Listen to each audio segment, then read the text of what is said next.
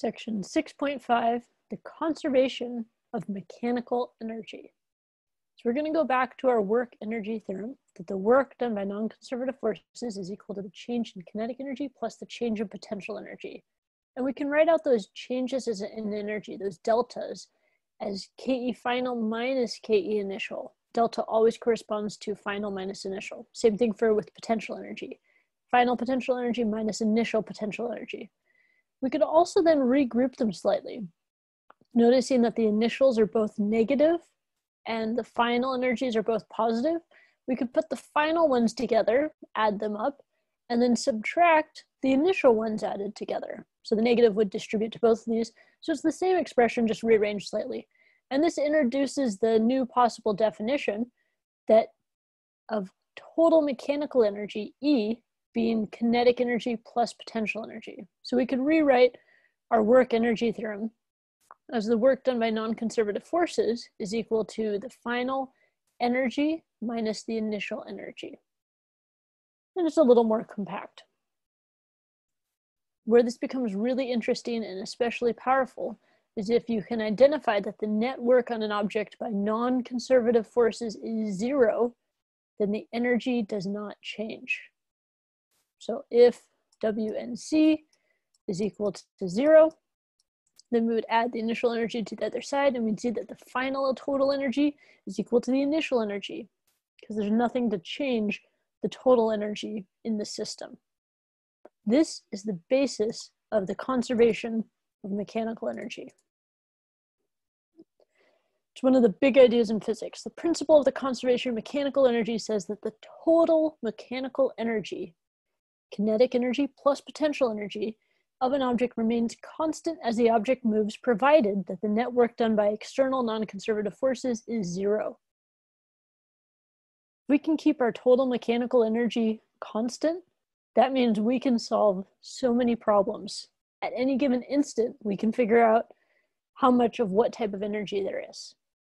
So here's an example with a bobsled. Jamaica people, we have a bobsled team, right? So at the top of the hill, it's not moving, has 0 velocity, so there's no kinetic energy. It's entirely potential energy.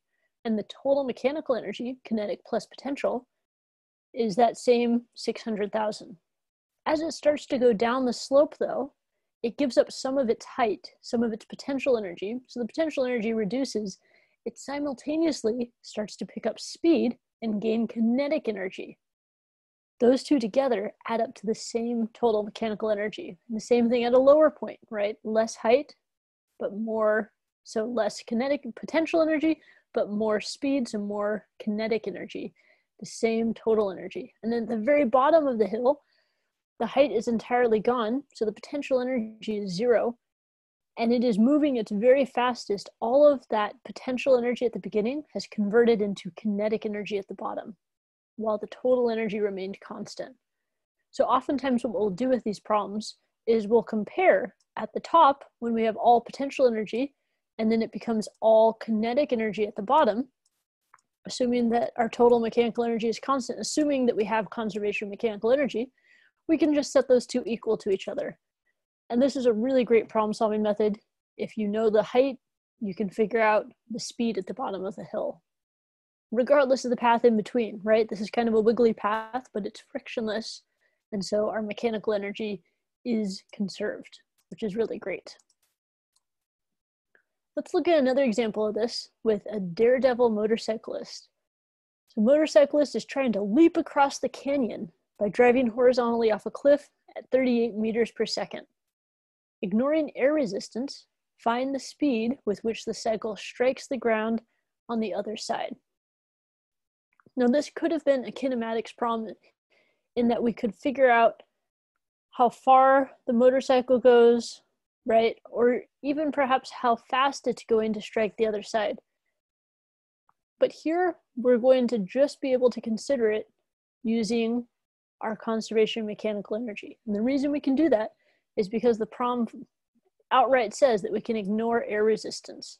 And once that motorcycle is traveling through the air, for ignoring air resistance, the only force acting on the motorcycle is the force of gravity, which is a conservative force. Since it's a conservative force, we can use our conservation of mechanical energy. And we'll compare the point at the beginning to the point at the end.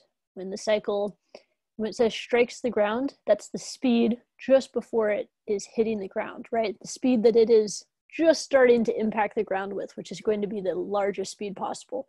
It's only after it fully impacts the ground and collides with it that it would eventually come to a stop or have a different speed. But striking the ground is going to be the speed from the air yet again. So let's see how we can use that conservation of mechanical energy in practice.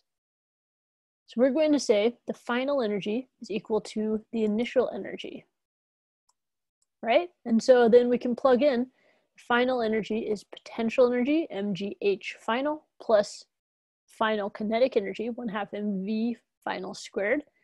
And the same things with the initial quantities, the initial height, the initial speed. But before we start plugging in numbers, in this case, it actually helps us to solve it in terms of the variables first. One thing we can notice is that this conservation of energy equation, every single term has mass in it. That means we can divide the mass out. And that's really useful to us because it didn't give us the mass of the writer. So because we have mass in all of the terms, they will all divide out. And we're left with a simpler expression that doesn't have mass. We can take it further though and solve for this final velocity, VF, that it strikes the other side with. So to do that, we're going to want to subtract the GHF to the other side and then multiply by 2 and take the square root. And we'll be there. So we've subtracted the GHF to the other side. We pulled the G out. We multiplied both sides by 2. So the 1/2 in front of the V0 cancels, and the 2 is left in front of the GH naught minus HO, F. And then we take the square root so that we have the final speed. So then if we plug in our knowns, 2 times our standard 9.8 meters per second squared times the difference in height, right, which is going to be 70 minus 35. I wish they had chosen numbers that didn't have a difference that was equal to one of them.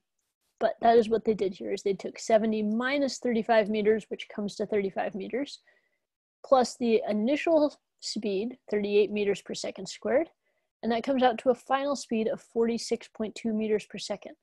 Does this make sense? Well, let's check. It's a higher speed than the initial speed. Should it be a higher speed than the initial? Well, we can think about, okay, we have lost potential energy. That potential energy has become kinetic energy. So it is reasonable that the motorcycle would be traveling faster overall at this lower point because it has more kinetic energy, less potential energy.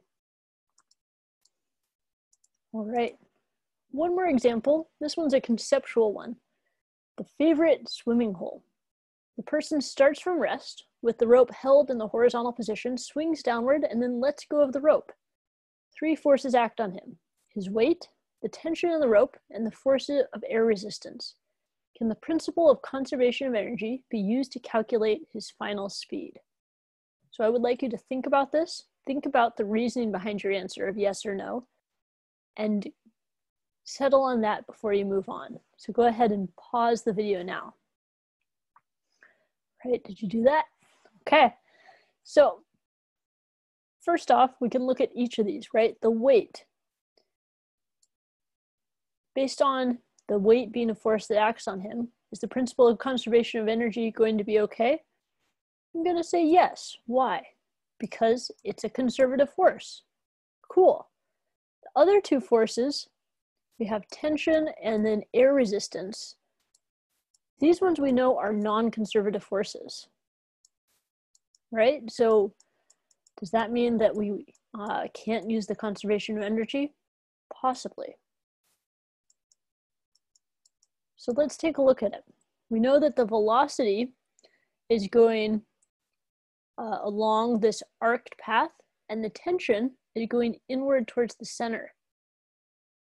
In that instance, because his path is nowhere along in the direction of the tension, the work done by the non-conservative force of tension is actually 0. because the tension is always perpendicular to the motion. We have that angle of 90 degrees, so the work comes to 0. What about the air resistance though? What direction would that be acting on? The air resistance is going to be acting opposite the motion, right? That's a force that is opposing the motion. So what angle would that be relative to the displacement or the velocity? It's going to be 180. So in that case, the work done by this non-conservative force of air is not 0. If that work done by non-conservative force is not 0, then we cannot use the principle of conservation of energy to calculate the final speed. Darn. We can potentially use our work energy theorem if the problem gives us how much work is done by this air resistance, right? Or the amount of force by the air resistance. And we'll see an example of that in the next section. So all is not lost. Stay tuned to find out more.